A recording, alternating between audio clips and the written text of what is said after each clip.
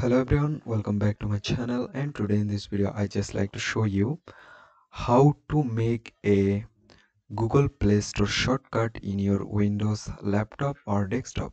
So let's begin our video. So first of all, what you need to do, just open your Chrome browser. So I open my Chrome browser, open my account. Now what you need to do, you just need to go on the top right corner. Here you can see Google Apps. So open on this option, and now you can see there have a option Google Play Store. There have a icon you can see. So open on this icon. Okay, now you can see a lot of application is showing here. What you need to do, you just need to go on the top right corner three dot icon.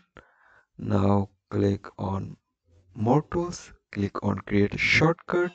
Now click on create.